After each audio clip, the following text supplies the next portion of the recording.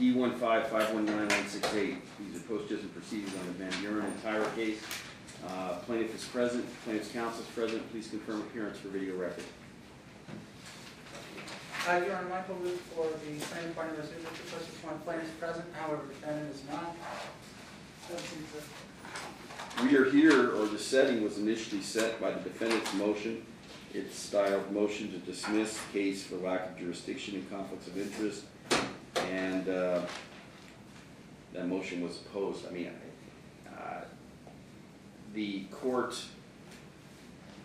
has reviewed the motion, the response and opposition, and it's has no merit. I mean, not only does this case court have jurisdiction, it's issued a series of judgments.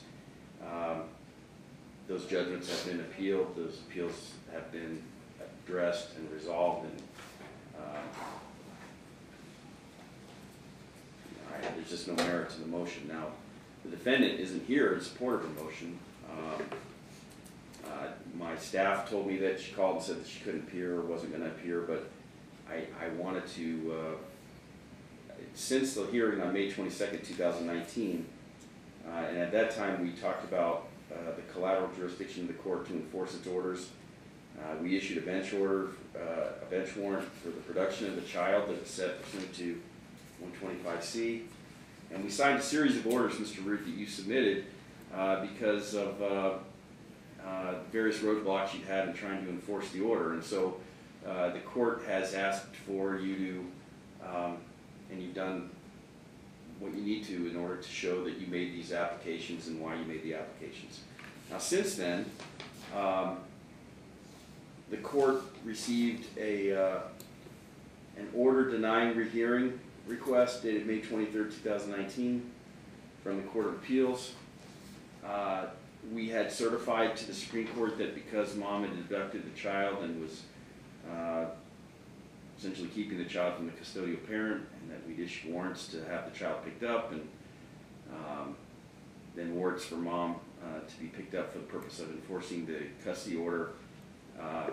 We received an order granting motion for remand dated June 14, 2019, which essentially said that they received the motion under the Honeycutt principles, in which the court advised the Supreme Court that because of things that had occurred since the orders that were on appeal, there was a basis to consider requests to modify the custody order, essentially to suspend her legal and physical rights. I have also received a remitter. We received it June 24th, so I don't see any impediments to dealing with that piece of it. In other words, this court has jurisdiction. I'm a little bit concerned because we've had evidentiary proceedings recently. We've had motion hearings in which we've described the various appeals and the various attempts that you've made to try to secure possession of the child. None of those orders have been set aside. Mom's in violation of the court order. Her keeping of the child from dad is unjustified. Her filings that were set for today show that she doesn't intend to follow the court orders. And this is fundamental to, I guess, a safe sharing of a child between parents. Your Honor, I've taken liberty of preparing an order for the courts. Well, I need to see it, but we've had problems with you doing orders that I haven't read or approved because, you know, you're an advocate for your client, but sometimes you put in stuff that is I can't sign off on. So, well, Your Honor, this has just to do with our motion that we requested the court. Well, the order from the Supreme Court. Let me look at it, Mr. Root. Look, your client doesn't have the child yet, does he? No, Your Honor. And she's not here, so she's not. I can't even. I mean, if she were to appear, then I could appoint her counsel, have a direct contempt hearing, all those things. But she's filing papers, and she's not participating in the case. She's violating the court orders. I mean, I can't think of a case that has had these kind of frustrations. Not to mention the fact that the court has, it seems like for the course of the last year, bent over backwards to give her every opportunity to explain or justify her violations of the court order, and she hasn't at all. Absolutely Okay? And the child is being kept from the custodial parent. I mean, it's in the nature of abduction, it's in the nature of abuse. And it looks like you put the recitals from the hearings. To say that she's educationally prejudicing him by keeping him out of school is like the most mild form of harm to him that I mean, it's not even in my top 3. I mean, she's keeping the child from a custodial parent. She's, who knows what's going on. I mean, because she's obviously, the police are not going to break down the door. She's held up with the child, right?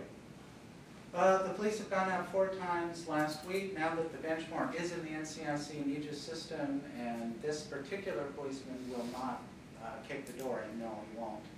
Well, I don't blame them. Right, they don't want to do anything that could possibly harm the child, but it's just, I'm surprised. Usually, with the efforts that you've taken, we get possession of the child.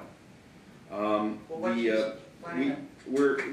provisions of the order that the court is willing to approve is a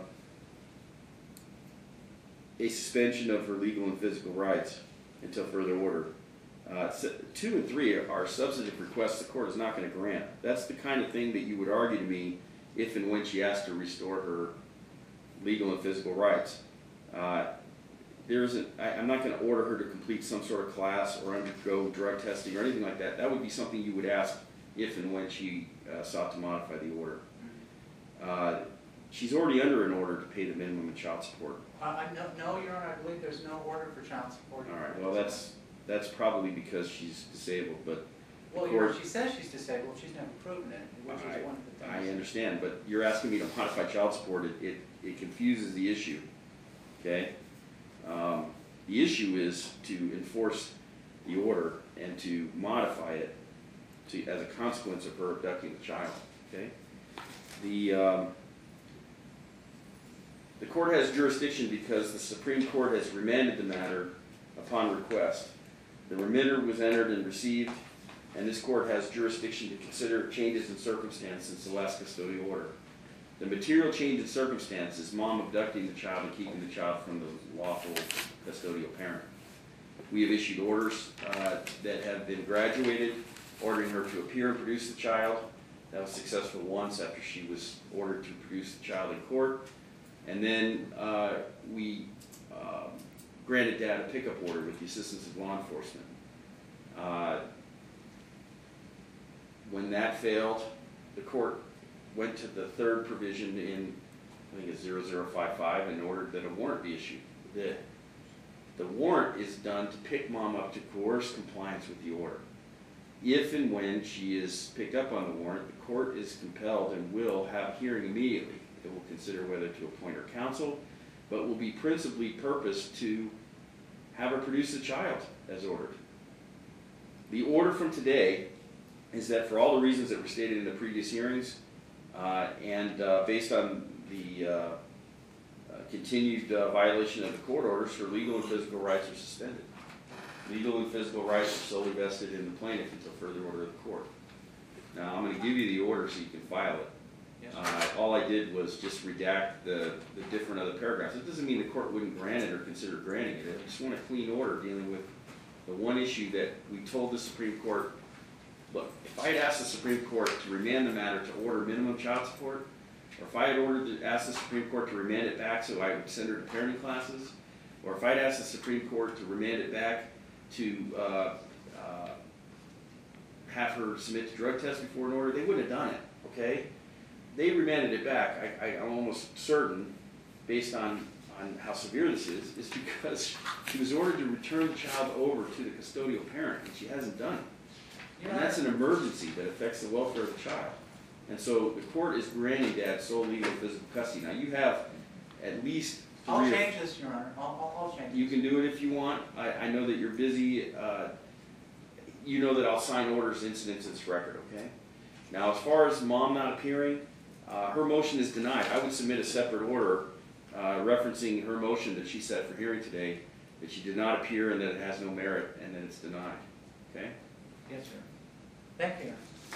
All right, have a It's good over day. there. And just for the court's information, Your Honor, the case is winding its way through the Attorney General's office.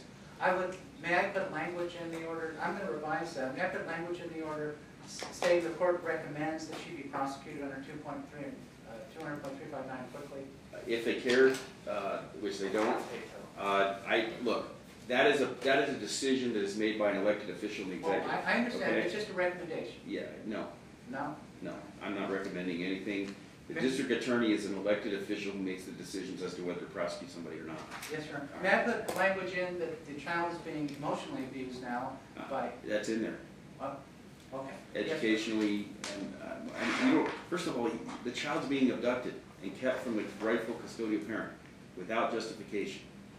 And that is that's the basis for granting him sole legal and physical custody. Yes, sir. Thank you. Thank you. That's all I know. Thank you very much.